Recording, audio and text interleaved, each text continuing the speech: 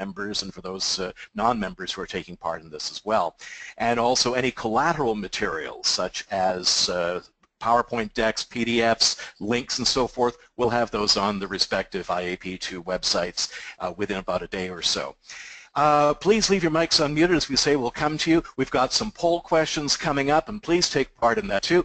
It helps our presenters get to know a little bit about you too, and it's also a good way to encourage you to take part in this and to be part of this interactive presentation. So with that, hope you enjoy it. I'm going to give it back to Amelia now. Amelia? Thanks very much, Drew. So it's my pleasure now to be able to introduce our two guests for today's webinar. I'm going to start off with Anne Harding.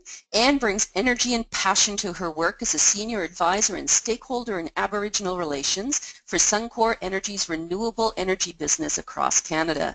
Anne discovered the world of community engagement while at University of Calgary and has worked with over 50 Aboriginal communities across Canada since 2005. Building relationships and creating positive dialogue. Her master's thesis at U of C looked at the key criteria for success in collaborative initiatives between Indigenous communities and natural resource companies, and is currently applying her research by leading the implementation, Aboriginal economic collaboration, and Aboriginal workforce development strategies at Suncor. Anne is also immediate past president of IAP2 Canada and coordinates IAP2 Canada's Indigenous Engagement Community of Practice. Welcome, Anne. And now I get to welcome Bob Joseph. Bob is the founder of Indigenous Corporate Training Incorporated and member of the Gwa-wa-a-Nook. Bob, I hope I've said that correct. You can certainly let me know soon, Nation. He has provided training on Indigenous relations to governments and companies since 1994. Bob has worked as an associate professor at the Royal Roads University in their Indigenous Corporate Relations program. He has an educational background in business administration and international trade and is a certified master trainer. Bob's Canadian clients include all levels of government, Fortune 500 companies, financial institutions including the World Bank, small and medium-sized enterprises, and Indigenous peoples. He has worked internationally for clients in the United States, Guatemala, Peru, and New Caledonia in the South Pacific. Anne and Bob, it's a real pleasure for us to welcome you, and I'm now going to hand it over to both of you. And Drew, if you could provide Bob with the screen.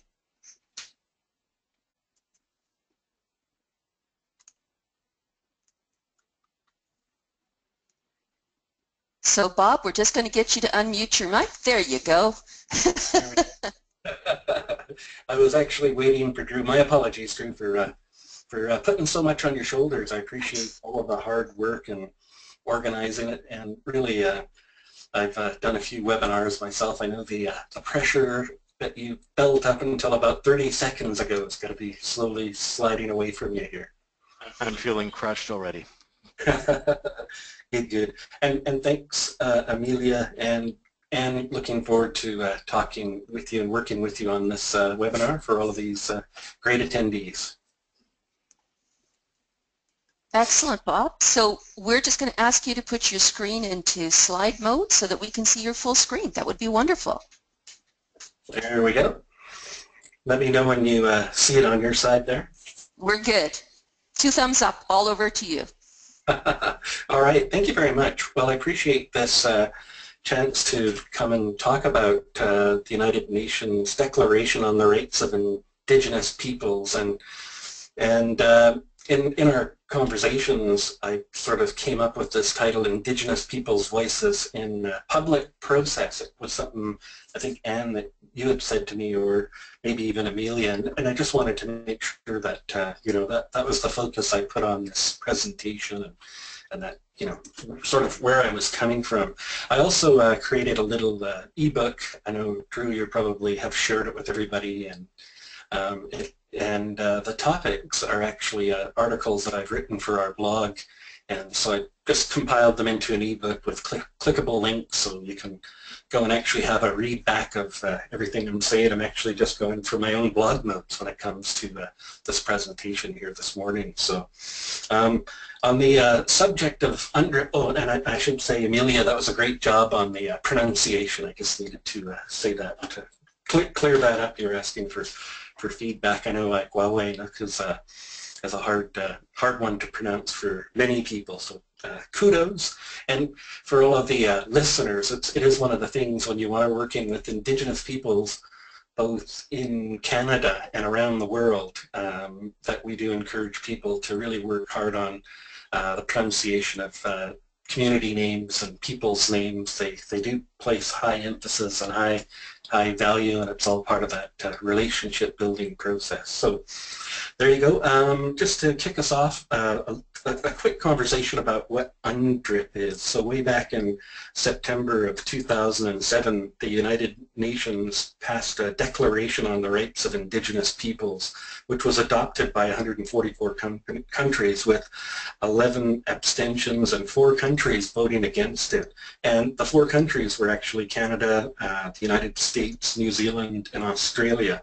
By the close of 2010, I should just note that all 4 dissenting countries had reversed their positions and endorsed the declaration, sometimes with conditions. So UNDRIP is basically a human rights instrument adopted by the UN General Assembly following over 2 decades of negotiations. It sets the standard for the treatment of Indigenous peoples and states, that the rights contained within it constitute the minimum standards for the survival, dignity, and well-being of Indigenous peoples around the world. And so certainly my thoughts come from that as a future hereditary chief of the Gwaway tribe. My dad currently is the hereditary chief. We're a patriarchal society. This is something that we would lean towards quite heavily, that they are minimum standards. And we really do think about our rights in terms of well-being of our collective nations. So UNDRIP contains 24 preambular paragraphs and 46 articles. Well, it doesn't have any legal teeth. It's a significant milestone in the march to protection and promotion of Indigenous rights of Indigenous peoples. Why were Indigenous rights not included in the Universal Declaration of Human Rights? UDHR was drafted in 1946 after World War II, but Indigenous peoples were not invited to participate. What is the purpose of the declaration? To provide a mechanism to protect the individual and collective rights of Indigenous peoples, as well as their rights to culture, identity, language, employment, health, education, protection of traditional lands, as well as other issues. And what are the Declaration's principles in regards to rights to lands, territories, and resources? Article 26 states that Indigenous peoples have the right to own, use, develop, and control lands, territories, and resources they possess by reason of traditional occupation or use, as well as those which they have otherwise acquired. This right includes the relationship to coastal seas and waters and protecting them for future generations. Is free, prior, and informed consent, FPIC, covered in the Declaration? Yes, FPIC is dealt with extensively in Article 18, where it says Indigenous peoples have the right to participate in decision-making in matters which affect their rights through representatives chosen by themselves in accordance with their own procedures, as well as to maintain and develop their own Indigenous decision-making institutions. What were the main objections? So obviously there were those nation states that didn't support the declaration, and their main concern had to do with the lands, territories, and resources, and free, prior, and informed consent when used as a veto. So nation states typically struggle with the whole concept of Indigenous peoples being able to stop projects, and FPIC they definitely feared would happen, and worked really hard to try to figure out what to do with it. So when we look at some FPIC key dates, certainly from a Canadian perspective, it's been quite a rocky road. In September of 2007, the General Assembly voted on the adoption of the proposal during its 61st session, and like I say, there were Canada chose to vote against the declaration. Certainly was a disappointment to elected leaders like National Chief Phil Fontaine, former National Chief Phil Fontaine, actually was so disappointed that he in public comments stated that this is indeed a stain on Canada's reputation.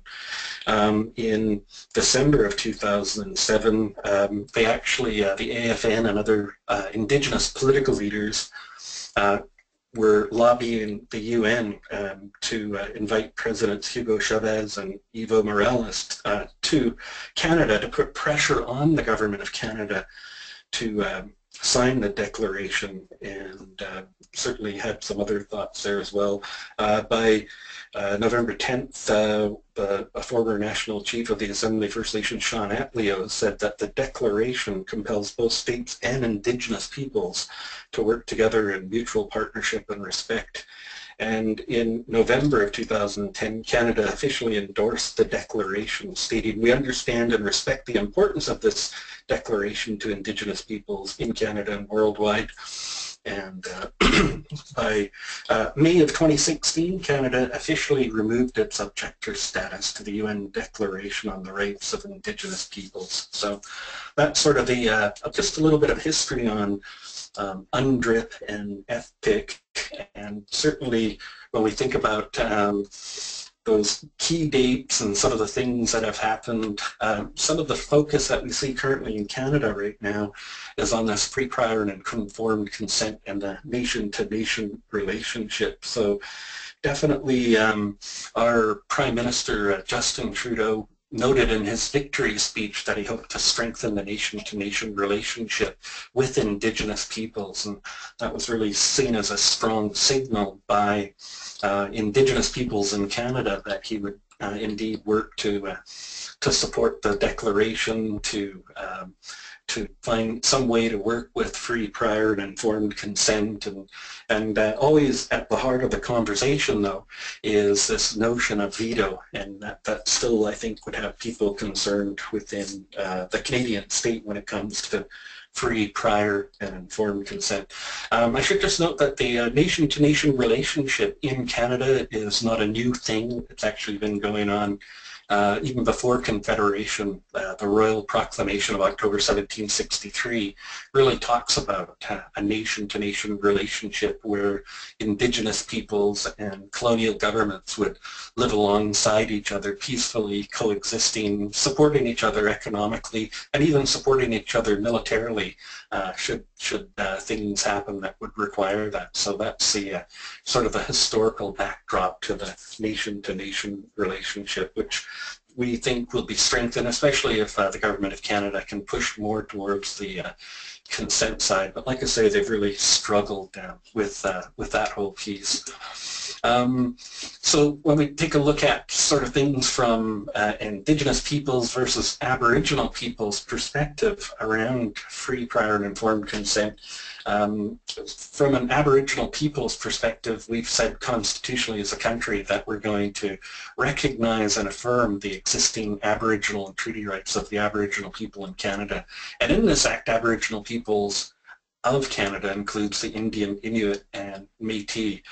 The big challenge with Aboriginal peoples in Canada when it comes to consultation and engagement is that a lot of the case law doesn't really push towards consent. In fact, in some cases, rare cases, the courts have talked about it. In the Delgamuukw decision of December of 1997, the Supreme Court of Canada said that you know, we have to do more than mere consultation and engagement, and in some cases we might even need full consent of the Aboriginal nations whose lands are at stake.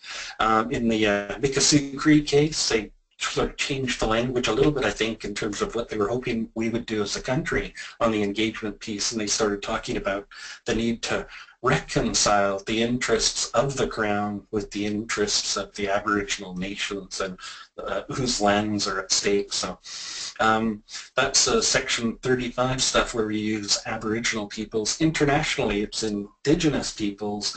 Unlike Canada, there's no generally accepted definition of Indigenous people. Some nation states like Canada tend to think of it as the people who were here first at contact, while other nation states tend to think about it in terms of their nomadic peoples within their borders. So that's some of the some of the, I guess, conversation that's happening around Indigenous peoples. And again, when it comes to that engagement, public participation, Aboriginal peoples is a lesser standard than the free, prior and informed consent of Indigenous peoples, and that's where a lot of the conversation is today. So that when it comes to the duty to consult, like I say, when we go out to engage with communities, we don't have to set up separate process, hire a warehouser, Taku River Tlingit.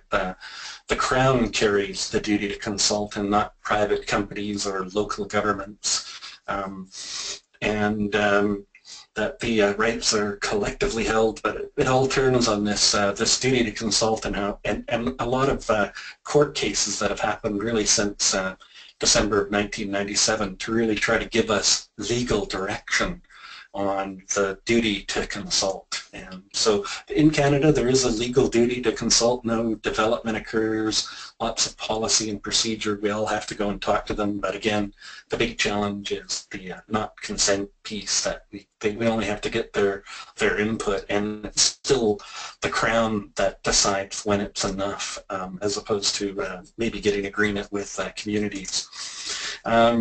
And on that subject, I should just say consent's a little bit of a moving target. So during the victory speech, Justin Trudeau, in about 15 minutes in, if you could check it out on YouTube, starts to talk about strengthening the nation-to-nation relationship with Indigenous peoples. And I realized that when I was watching it, I said to my wife, you know, somebody at the Department of Justice just had got a really big challenge thrown in front of them, because we've always tried to stay the course on Aboriginal peoples, and here's a new Prime Minister in a victory speech talking about Indigenous peoples. And so I thought maybe rookie Prime Minister, new to the job, just struggling with terminology like many peoples, I thought maybe a bit of a mistake, but confirmed it a little bit later on with the appointment of the Honourable Carolyn Bennett to the new Ministry of Indigenous and Northern Affairs Canada. And so I thought, okay, they're still moving towards this consent piece, and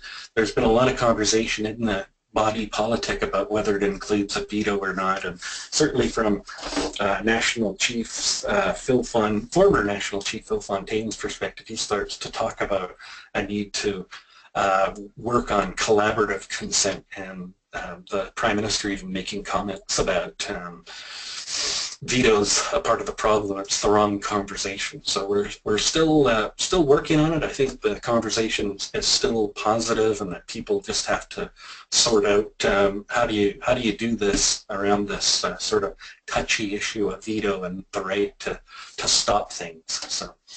So what's a practitioner to do? Really, I think what would be most helpful for local governments, for businesses, for provincial and federal governments, they often think of things as risk management process. So that's, rather than waiting for actual direction, I think if you government direction, I think if you just start to push towards where all of this is going, I think in time there will be very meaningful nation-to-nation relationships, and we will be working very hard with communities to get their consent or collaborative consent. And so try to think about things as in terms of a risk management strategy. And just in closing really quickly, some very quick hints and tips for people about how we might do that personally in our jobs. Definitely do the research when we're working with communities. Make sure we're talking to the right people. Don't go in with tight timelines. People that go in with tight timelines, at least from the Canadian perspective, really leave themselves exposed, because if you just do the engagement in a timeline process, you've got 180 days to do this, but you don't get it right, they have the ability to do a judicial review, to take it to court, and that'll stretch your timelines out much further. Make sure you do protocol when you're working with the communities. Thank them for welcoming you to their traditional territories, and to start thinking about the world in that context. We are a country that recognizes that. And I know in my global experience, I see the protocol being very important everywhere we go. Don't treat them equally. They are different. Human rights are about differences ultimately, and the ability to be different and to maintain your cultural identity. And so if we think about people in British Columbia or Canada, the Nisga'a people, there is no other place in the world where there's Nisga'a people. So for them to be treated equally to other Canadians really means they have to give up who they are, which they're not prepared to do. And there's certainly UNDRIP and other things that allow them the space to maintain their cultural survival aspirations. Don't just go when you want and need something. Early relationships are going to be the key to this engagement, and ongoing the key is relationships, maybe not engagement. So I just throw that out there. Name dropping, I just came from the Gwawena tribe, doesn't really help us when we're moving from community to community. We have to take into account they maybe have historical relationships, that kind of stuff. So name dropping only with some research would we name drop.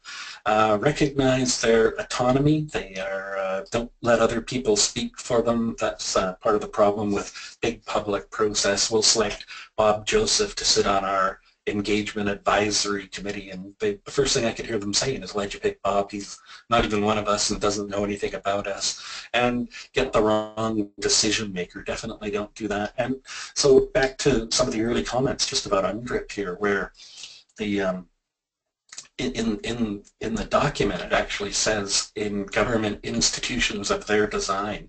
If we think about the historical development of Canada, we actually created an Indian Act, and one of the things the government of Canada did was required them to elect a chief and council, even though they had traditional decision making or traditional governance already in place. So it was an attempt to really do away with traditional governments in Canada. And so definitely we need to do a little bit of research to find out, should we be talking to traditional leaders or elected leaders or some combination of both or one or the other. So there you go. I'll just sort of leave it for you at that, and just say here's some contact information for yourselves. And I know, Drew, you're going to share this with everybody, so I won't leave it up there too long. But I hope I did okay on the time, Drew.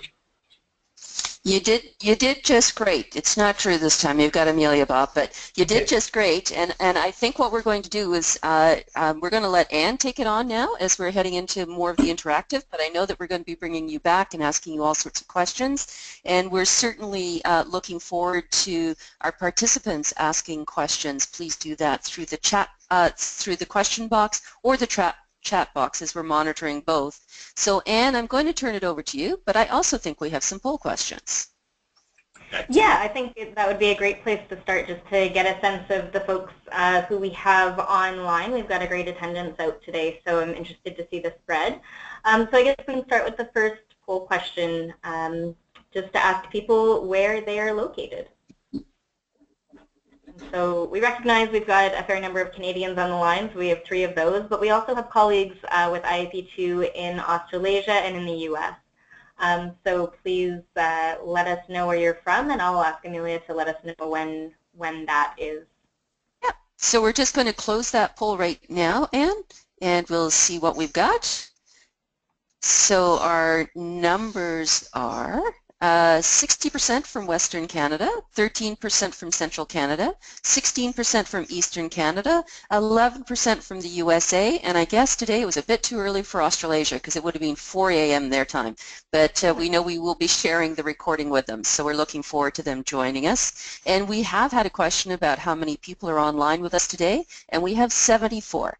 We have 74 people online with us today. So Drew.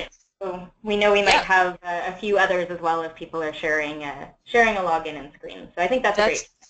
That's true. We certainly have people on the telephone as well. Drew, let's see if we can get the second question up there.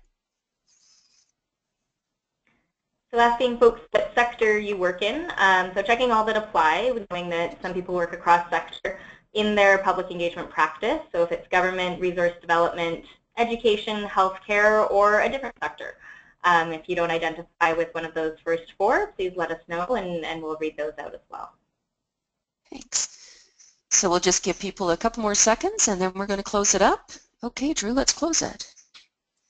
And so the numbers are, sorry, just let me double check that. Government is 46%, resource development is 30%, education is 13%, healthcare is 9%, and 36% is other.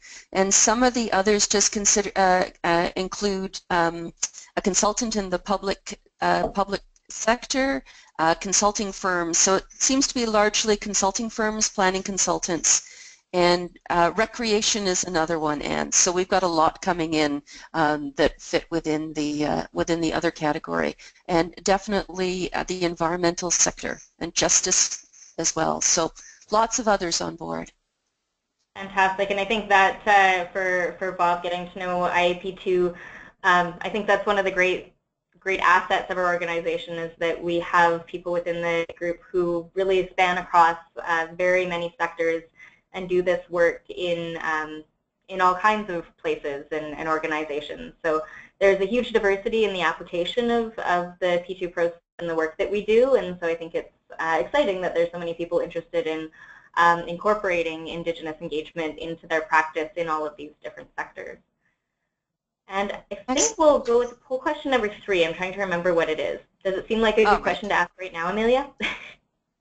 Yes, I think so. I think this will be helpful. So just taking a look at it, how would you rate your level of understanding about the history and experiences of Indigenous peoples? And maybe we should have said prior to the webinar, but however people want to respond. And we're going to close that down now. And Drew? So 14% have responded as minimal, 56% as some, and 30% as strong. So you have quite a broad range there. So we're looking forward to great questions. Okay. So thanks very much, and thank you, Bob, for giving that sort of broad overview. I talked to Bob in preparation for this. We know that this topic is not just one webinar, and so we thought it would be good to put sort of a few ideas out there, frame a bit of the context around the United Nations Declaration, but then let's dive in where you guys want to go and look a little bit more at the application to the work that we do. So I'm going to go to a question that's been raised, and this is intended for dialogue. So I'm just going to find this here.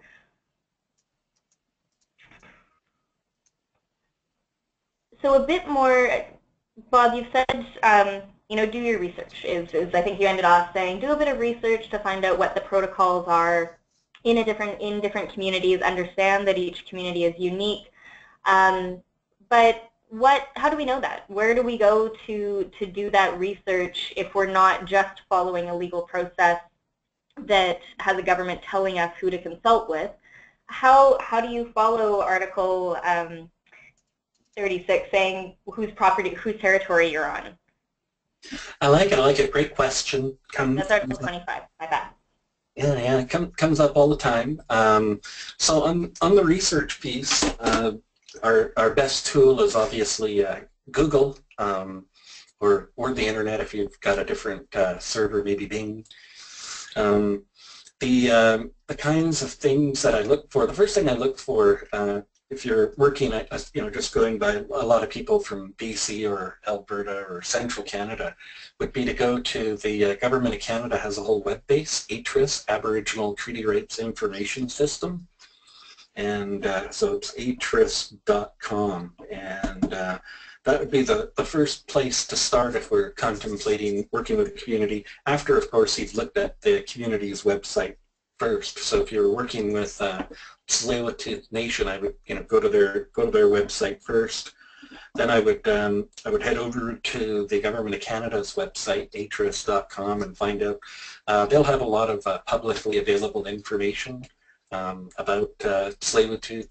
They'll tell you that they were formerly the Burrard Indian Band and that they have these economic opportunities. Here's the current chief and council, and so that would be a good place if you're looking for even more information. The province of BC and other provinces usually have what they call consultation area databases that you can go and take a look at.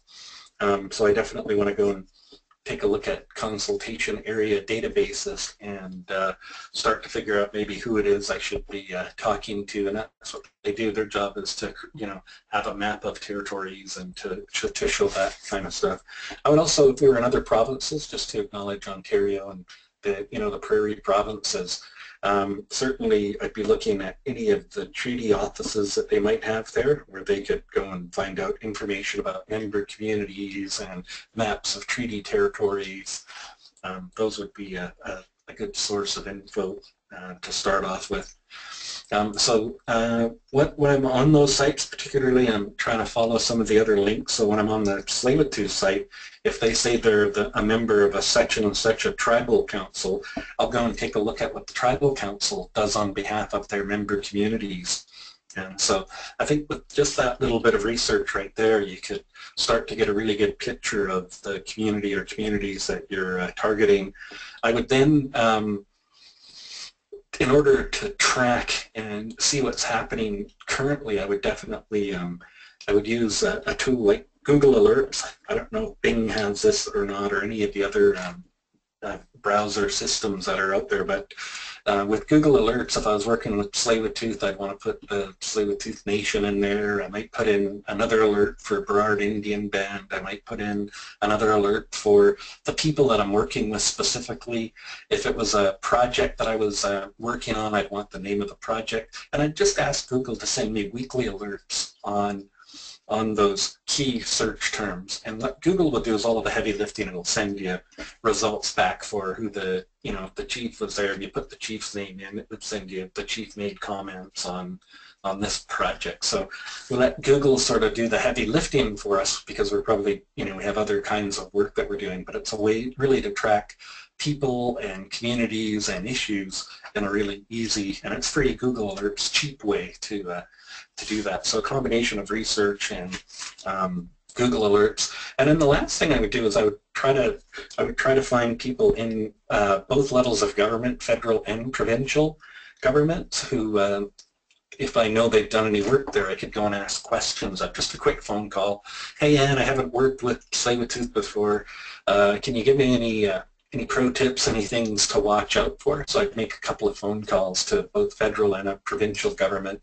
I would also maybe try to have a really good consulting friend that I could phone and ask information about a particular community. So if you do all of that, it shouldn't take you a whole bunch of time, but you'll be way more prepared than most people that don't go in assuming the wrong things. So there you go. I hope that helps. Did I stay on track with the question? Yeah, you definitely did, and there's a ton of layers to it that I think we'll get to as well. I'm actually going to put one other poll question up. Well, two more poll questions up, and Drew and Amelia, I can run them from here, I think. So we have a few other questions coming in, and I'm trying to get your sense for the next sort of 20 minutes that we've got together, where we should be spending our time and focusing. So I think I've launched a poll. Have I, Amelia? Did I do that right? No, we don't have the poll. So just a second. I think perhaps then we'll do it at our end if that's okay. Yeah. And we'll see what we can do. So Drew, can you launch that poll, please? Which specific topic? The fourth. Yeah. Just a second, Anne, sorry. That's okay. And I may have just messed it up by trying to do it myself. That will teach me. So in the meantime, Bob, I'm going to throw another question your way, and talk about the concept of self-determination. So I think this is something that we hear. It's referenced in the declaration. But I'm wondering if you can share with us some examples of what self-determination might look like from an Indigenous community perspective. Excellent, excellent. So self-determination is like it sounds. We have the right to determine who our people are. In the Canadian context, just going by the poll question, for a lot of the participants seem to be from Canada. And some from the US, and I think there'd be similar experience there too, but from the Canadian perspective, Canada at Confederation decided that the best thing that could happen for what the terminology in the day, 1867, was Indians and lands reserved for Indians. Decided that it would try to assimilate Indians and through a post-Confederation assimilation process. And so it actually sent Indian agents out to communities across the country with a pen and a piece of paper, and they showed up at your community and they'd walk up to you literally and just say, you know, what's your name? And you would say, Aksum Nakwala, and they would say, okay, Bob Joseph, it is. And they put your name down on a list of names. So I always get asked, are you related to the Josephs in this community or the Josephs in that community? And I always tell people, no, I'm not, but I'm pretty sure we had the same Indian agent. So a little bit of Indian affairs humor for you about the whole status Indian system. So we legally create a category of people that we're going to try and unlegally define. We legally racially define, and we look for ways to unlegally racially define. So we're going to take them as status Indians at first, and then they'll become non-status Indians if we are able to, through legislation, get them to assimilate. So it's at that time that the federal government started deciding or determining who Indians were. And then the goal was to get their names off of the list. And it's, from the perspective of the people, a very sort of divisive thing. It means that you start losing family and people to a greater and broader politic. In fact, during the heyday of assimilation, if you lost your status, women particularly who lost status to marriage of non-Indian men would lose their status. They had to actually leave the reserve and go live somewhere else. So the notion of self-determination really is about, we get to decide who our people are.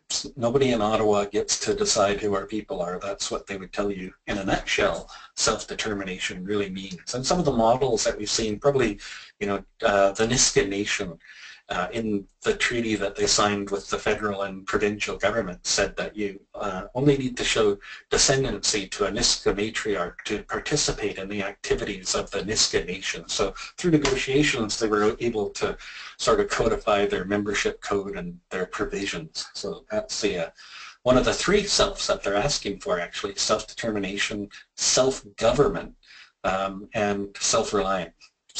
Those would be the three selves. That's great. Thanks. Thank you, Bob, and thank you, Amelia and Drew, for fixing my errors on the fly. So we've got the poll up for what specific topics you're interested in learning more about in this bit, and seeing that the majority of folks, and we forced you to pick one, so I apologize for that forced prioritization there, but is how can I respect Indigenous decision-making at 58%, and how can I engage with Indigenous people off reserve at 25%. And so that lines up with some of the questions that have been coming in as well. So Bob, I want to continue on that path about decision-making and protocol. So IAP2 is all about process, is all about engaging people in decisions that affect them. And so when I look at the United Nations Declaration and I look at Article 18, that very much is the core of what IAP2 is about, is that Indigenous people have the right to participate in decision-making in matters which would affect their rights through representatives chosen by themselves in accordance with their own procedures, as well as maintain and develop their own Indigenous decision-making institutions. So for all IAP2 folks who want to focus in on UNDRIP, that Article 18 is really, in my mind at least, where that alignment happens and where we take the discussion from here. So Bob, what does that look like? Because obviously in Canada we're dealing with extreme colonization and Western decision-making processes having been imposed. There are regions where there are modern treaties like the Nisga'a, and that self-government is increasing. But I think in the majority of situations, at least from my perspective and my experience, there are Western decision-making models that are pervasive through communities, and so is Chief and Council the place to go? Are the tribal leaders in the chairman of the tribe in the U.S. the place to go? And if you get their consent, does that mean you have consent of the community? So if you can talk a bit more about decision-making processes and how we respect those. I like it. I like it. So they're definitely you know, tribes as well as bands, we call them in Canada. You know, part of the process would see them begin to elect the chief and council. Like I was saying, it's really a direct imposition on self-governing communities that they are required to begin to elect people. I think, you know, they could have went that way eventually and naturally, but really we're talking about instances where nation-state governments really force those ideas, as you were saying in your comments there, on Indigenous peoples. And so it's a tough web to sort yourself out, sort it through, and honestly I get really concerned when I hear people say, oh, I talked to the band chief, he's a good friend of mine, and we went to the Calgary Flames game last night and he says everything's okay with what we're talking about. That for me is a really concerning sort of look at engagement. It's not, I mean, it could be proper, but it could also not, and so you've kind of got a 50-50 chance there that you're talking to the right people. And so the framework that I tell people to use when it comes to decision making is really a collective rights approach when it comes to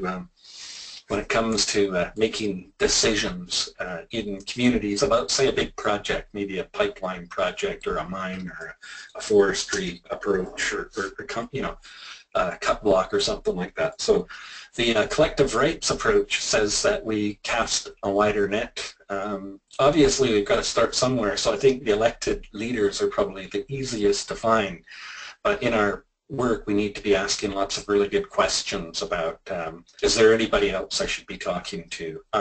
Sometimes the elected leaders don't want us talking to anybody else, and that's problematic for the practitioner as well, because that means they're gatekeeping. You really are at the mercy of a gatekeeper. And you know, I say mercy, I've seen really good treaty packages get voted down. I've seen good impact benefit agreements get voted down because the community didn't know what the elected leader was doing. And so if we want to sort of take a different approach, we think about the rights as collectively held, and we try from the beginning to figure out how to talk to a collective group of people. So we're going to take what we do on a macro level for, you know, communications and engagement, and we're going to apply it right in a community of 50, 200, 300, 500 people. We're going to do the same kinds of things. We're going to talk to the elected leaders. We'll find traditional leaders. We're going to talk to the grassroots people. And you guys are really good at all the stuff that you need to do that. That's your toll-free phone numbers, places where they can leave comments on the internet.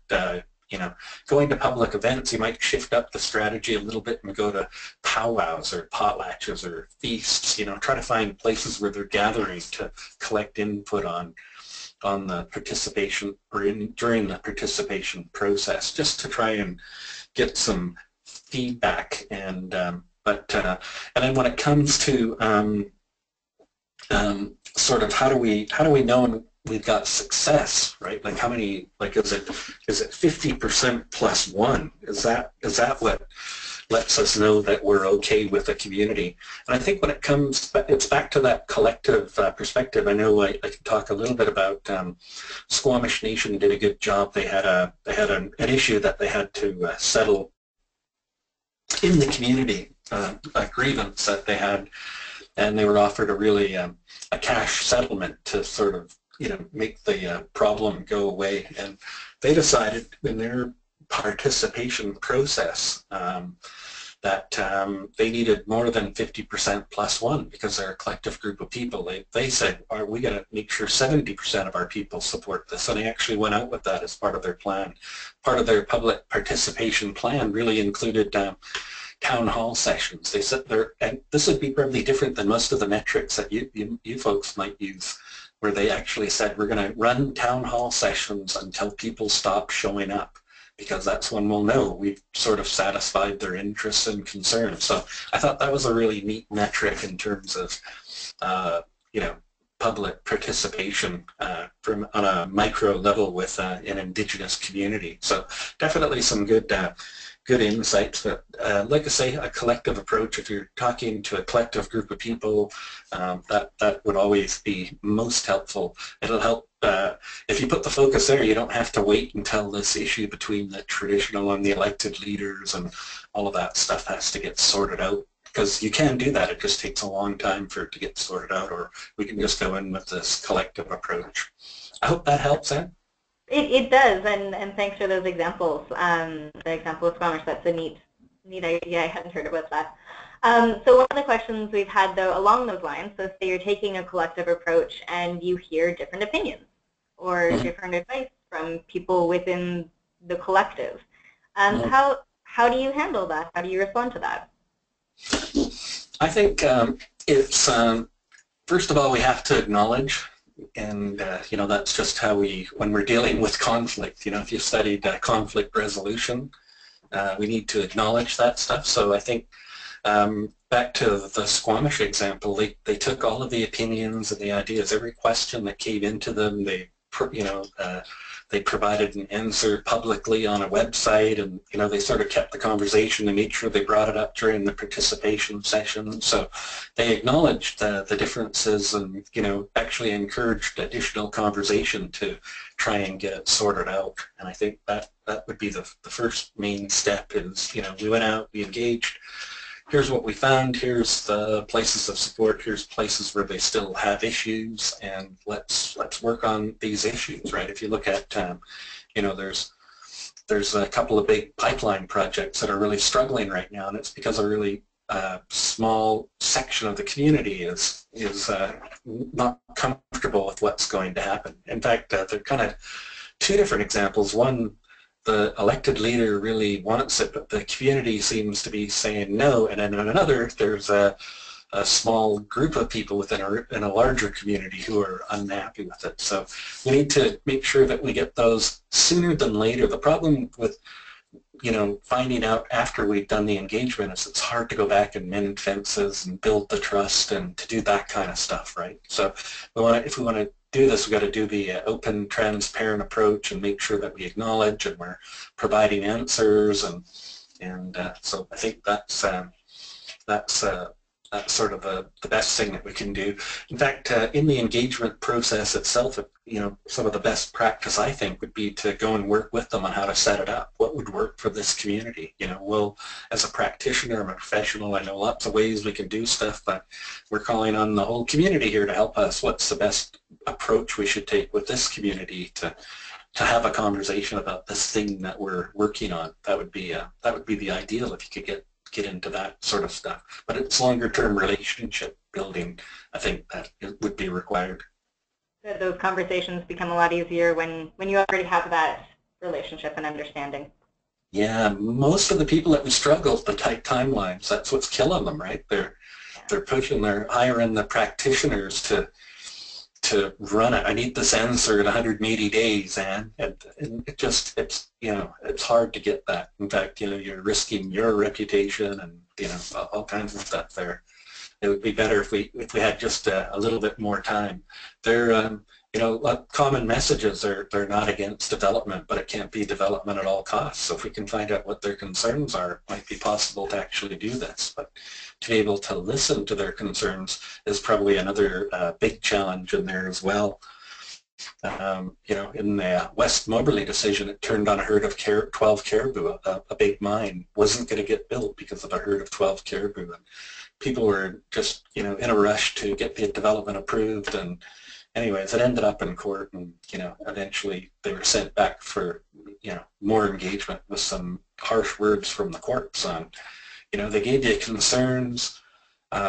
It doesn't seem like anybody wanted to listen to them, and we're not prepared to see that happen. So go back and do it again, you know, if you're still interested. So it really is the listening becomes critical in that process too. Listening to the little. Yeah, thank you. And I think that a lot of that line aligns with the IAP2 core values, that, you know, having input from participants in designing how they participate and being transparent about what input was received and how it was addressed, and allowing people to participate in a meaningful way. So very much aligning with the work that we definitely endeavor to do.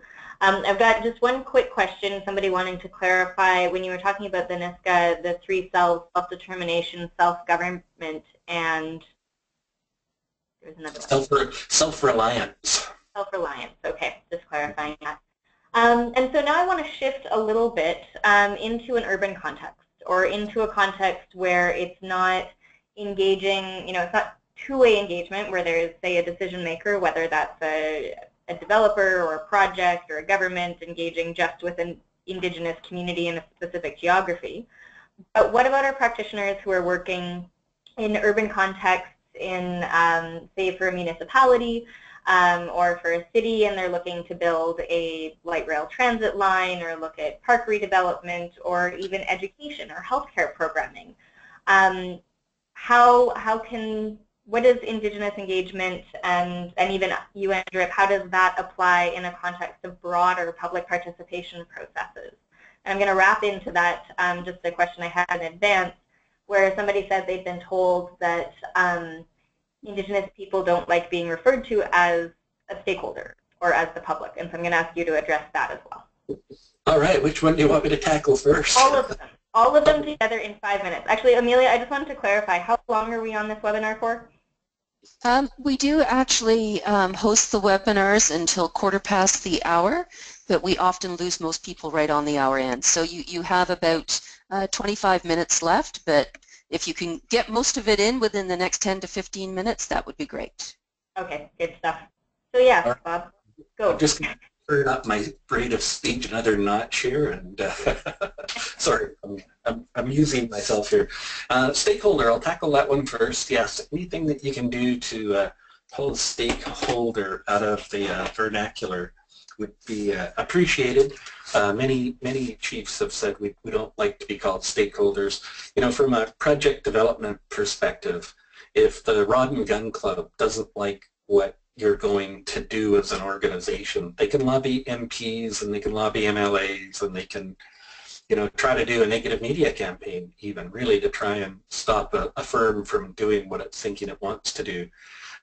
Where the Indigenous peoples in Canada have the ability to tie projects up for 3 to 5 years in legal wranglings with things like judicial reviews. And so that would be the painful lecture that you would get. Yeah, we're here to talk to you because you're a stakeholder on our list and we really want your help and your feedback. And so they get really upset when we call them stakeholders, because in Canada they have constitutionally protected rights. Internationally they have the UNDRIP and the free, prior and informed consent. So they do tend to think of themselves as different than other stakeholders. And we can list them as such too. That might be the easiest thing for us to do. We're committed to working with national governments, provincial governments, First Nations governments, and stakeholders to come up with an answer to this conversation. So you could sort of spread it out that way. But they do get upset. If you really wanted, that would be, you're in meeting with a community. If you really wanted to get them upset, say stakeholder, one person on the council would have to come after you. Throw in Crown lands. Hey, we're here to talk to you because you're a stakeholder in our list about Crown lands. That Crown lands comments, the bench clearing brawl, they will definitely have issue with that, especially in Canada where they weren't conquered and they didn't assimilate. And in fact, actually in a recent case, the Suncor case, the court actually awarded the land not to the Crown but to the Indigenous peoples. So those would be some of the issues that they'd have around terms like stakeholder and Crown land. And certainly if you get a copy of the ebook that I know Drew is going to share with everybody, you can go download all of our hints and tips about what not to say, and those would be a couple that would rank high. Now, in urban Indigenous engagement, I think, you think about a place like Vancouver, you actually have some communities. So you've got Tsleil-Waututh, Musqueam, Squamish, Semiahmoo, Tsawwassen. So there would be some engagement that we'd do that way. But I think more specifically you're talking about Indigenous peoples in the urban setting. So I'm thinking that your consultation and engagement would be with organizations in the urban setting. And top of mind would be friendship centers would be a good place to go and meet. And I think that, some of the emphasis there doesn't have to be a separate process, but I think we could be more effective if we actually go to places where they are meeting. And I know for many urban Aboriginal peoples in Vancouver, they have a hard time with transportation. So if you want to meet them, you've got to try to figure out where they're meeting in the urban setting. Friendship centers would be a logical place. You know, some of their organizations, the Native Women's Association of Canada, the Calhoun's Native Investment and Trade Association, you know, Urban Aboriginal Youth UNYA Association would be a place if you were trying to meet a younger demographic, and they've got facilities sprinkled throughout the downtown core, and I would definitely try and connect up with people that way through those things. I would look for big events like the Calgary Stampede. You know, it's got a great big First Nations component. That would be a great place to go and, you know, set up a booth and just talk to all of the people coming through, Indigenous peoples included. So I would do that. I'd look for major sporting events. So the first all-nations basketball tournament in Prince Rupert. It's attended by hundreds of communities, and it all happens up in Prince Rupert once a year. So those would be great places to go engage in the urban setting with urban Indigenous peoples. Definitely those big events. I know Squamish has a powwow this weekend, so that would be those would be the kinds of places that I'd want people to go and do that. Does that help, Anne? Was that what we were looking for? Yeah, I think it does. It aligns with, yeah, my experience as well. And I'll plug in the Sitsuna powwow that's happening just outside of Calgary at Bragg Creek at the end of this month as well for folks in this region. Just looking through, noting our time here, I've got a question. Bob, interested in hearing your views of the Casca Collaborative Agreement. I would love to share them, but I don't actually have any. But I'm gonna write it down and go have a look at it. But anything with collaborative in my mind is sending the right message. Fair enough. Yeah. That's good. And so I know we have some folks on the line who are part of the government and part of a government body, whether that's provincial or federal. And so I've got a question specific to that of what are the biggest frustrations that Indigenous people face during public participation or conflict resolution processes with government? I think part of it is we tend to come across, I met this guy, Joe Gosnell from the Nisga'a Tribal Council years and years ago, and he had been at the table negotiating treaties for 27 years on behalf of the Nisga'a and with the Nisga'a, of course, and but a great leader, great man. Went to school with my dad in residential schools in Ulrich Bay. I had a chance to meet him one time, and I asked him, if you had to spend a majority of your life, or if you had to explain to people what it is that you've done with your life, how would you describe that in a sentence? And his response still sticks with me, and I tell the story in my training sessions and that. And he said, well, he thought about it for a good minute, and he finally said, well, I'd honestly have to say I've spent a majority of my life trying to wrestle power from defenders of the empire. And so I think that's probably their biggest challenge, is wrestling power from defenders of the empire. And what he was really, I interpreted he was calling for was, we need to work together on stuff. It doesn't have to be us and them. And, we've got interests, we've got a place and a space. And so I thought it was probably their biggest frustration is that we come across like we're defending the empire. And a lot of my advice really focuses on not doing that, So when I meet people in the province, I, give me your introduction, tell me what you're going to say. Well, here's how I normally start. I'm here to talk to you because you're a stakeholder on our list, and I want to talk to you about Crown lands. And then so I give them the explanation about Crown lands and stakeholder, and provide advice on the Crown lands. You actually don't have to say Crown lands. There shouldn't be any reason in your communication that you're saying that. You can, in fact, talk about their territory, because we acknowledge it as a country. It's acknowledged in the States, and everywhere you go where there's Indigenous people, they have territory, and it's acknowledged. And so let's go in and talk about their territory, not about Crown land. So sometimes just shifting up our language and our communication will really change the way we, how our engagement goes. You think about the U.S. experience. This is for our U.S. listeners here. You know, a few years ago in Denver, they arrested 87 American Indians arrested protesting Columbus Day. What were they protesting? It wasn't parades, it wasn't celebrations, it really was the communications. And if we could change the communications up at the time Columbus arrived, as opposed to when Columbus discovered America, you wouldn't have to have a police force capable of arresting 87 American Indians. It just wouldn't be a problem. So I think a lot of it is really, you know, shifting the paradigm and coming up with language that really is much more collaborative and, you know, working together as opposed to defending that empire. So I hope that's what you were looking for, Anne, in terms of... Yeah, I think that's a really good frame, and I think it's language matters. It's an important component, and I'm sure we could go down that road a fair bit more. I'm going to ask Amelia or Drew to launch the poll question that asked about IAP2, and so for those folks who are able to stay with us for another 10 minutes or so, I'm interested in hearing your thoughts, and Bob's as well, about IAP2 as an organization, and if we should be doing more than we have been in the past to increase Indigenous inclusion in the practice and in our organization. I can't remember which one of those the question asks, though. So we'll launch that poll. Thanks, Anne. We'll just get Drew to launch that for us. Sorry, which one was she on with? So about IAP2?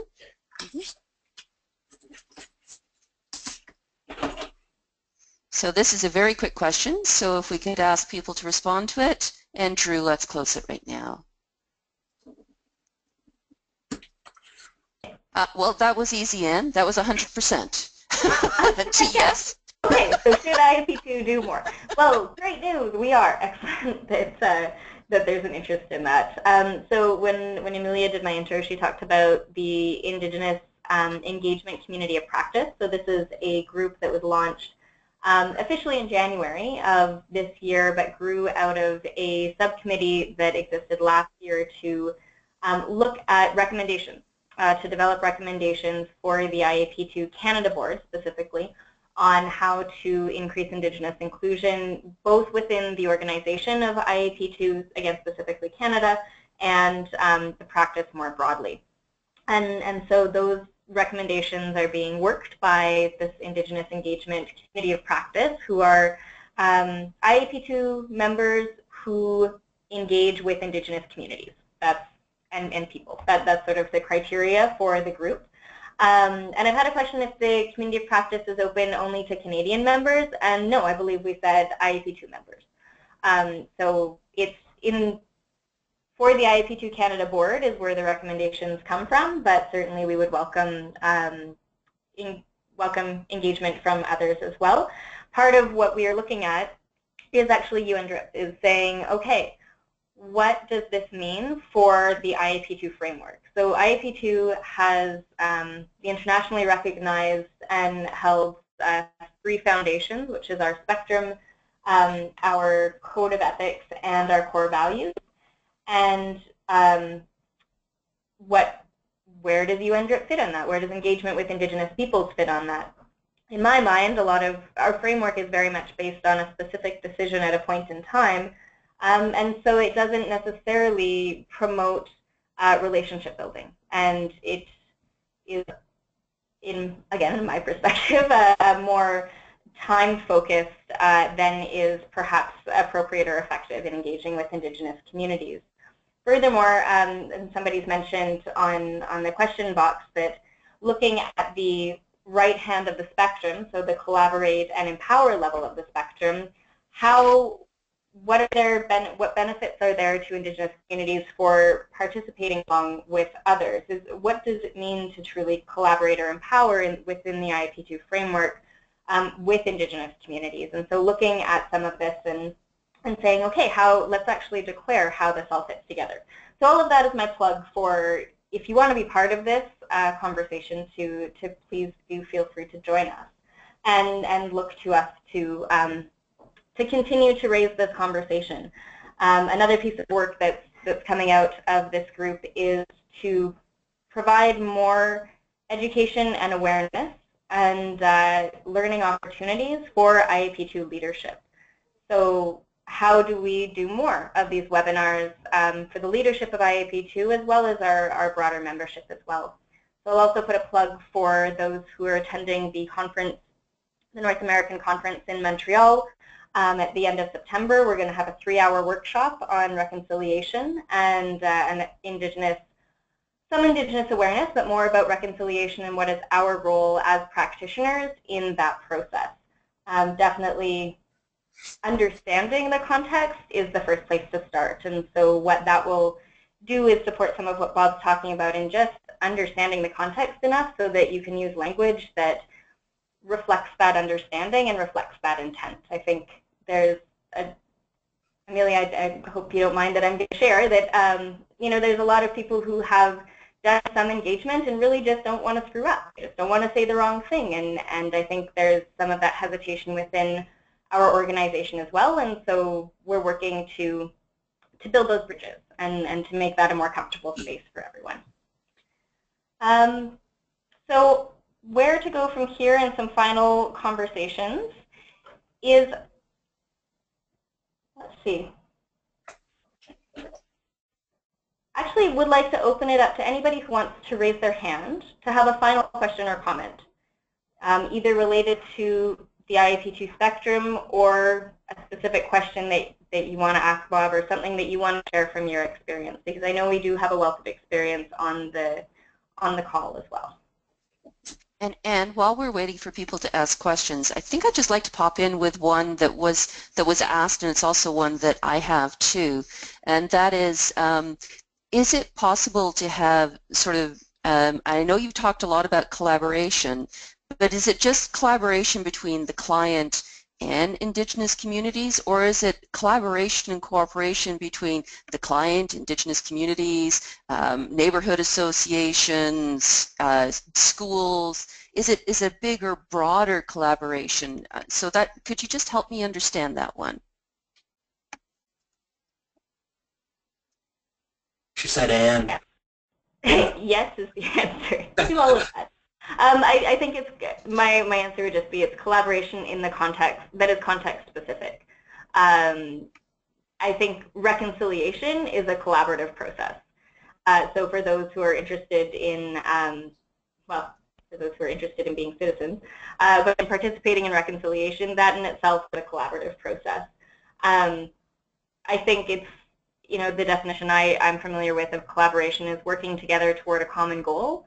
And so I think you can try to collaborate all you want, but if you don't have the same goals or the same interests as the person on the other side or the group on the other side, and you understand that you share that interest, then you can't collaborate. And so I think collaboration needs to start from a place of understanding, and I think that's understanding how people want to collaborate.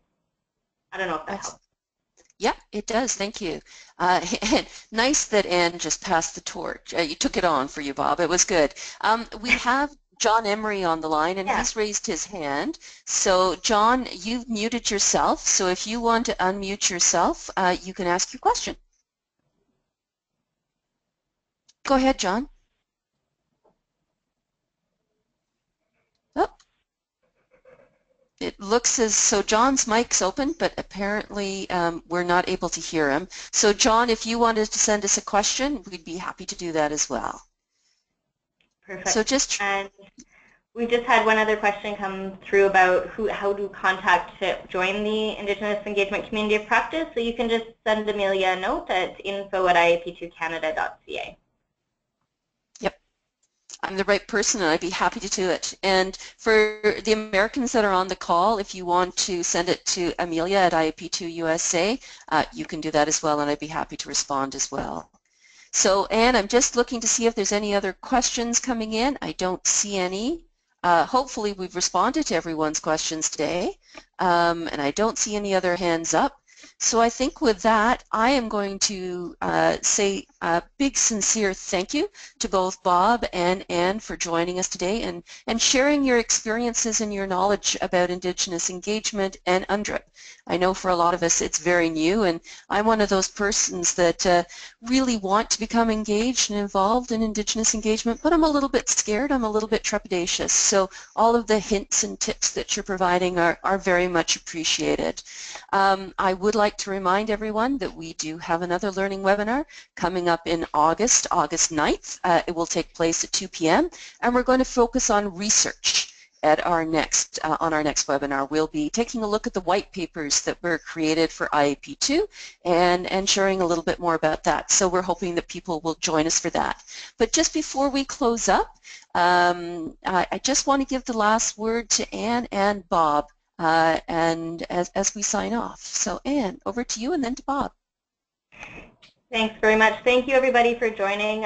We do have that final note from John, and I'd like to reiterate that a recognition that Indigenous communities, as the profile is increasing and as we are raising our collective understanding about the importance of engaging with Indigenous communities, they are swamped with inquiries and people looking to engage. And so that just a note of caution that we should be careful about balancing our desire to engage with the desire and capacity of those communities to come along on that journey as well. And I think Bob has said it a number of times to go where they're at. And I would echo that, to meet communities where they're at. So thank you, and thank you for your interest in continuing the conversation with us along the way.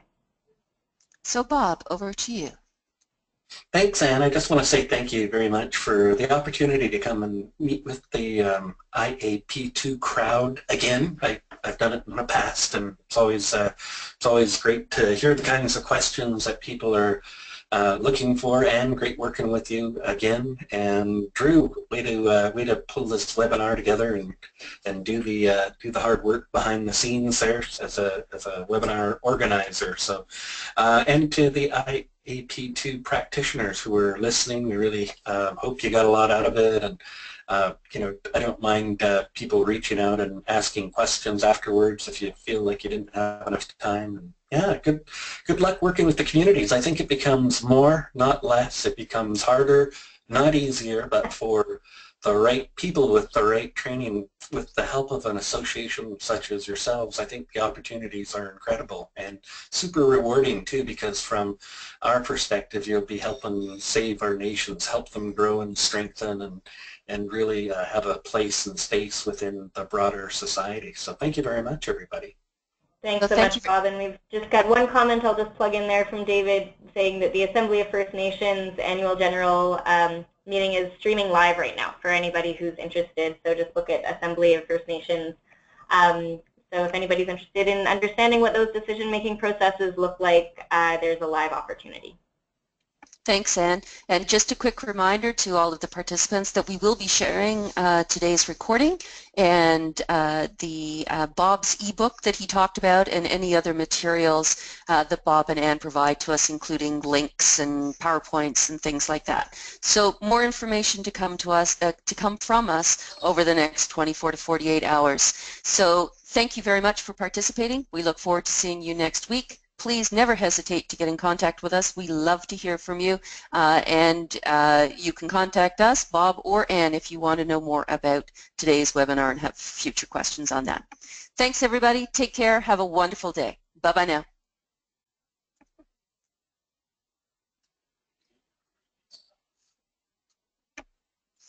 Anne?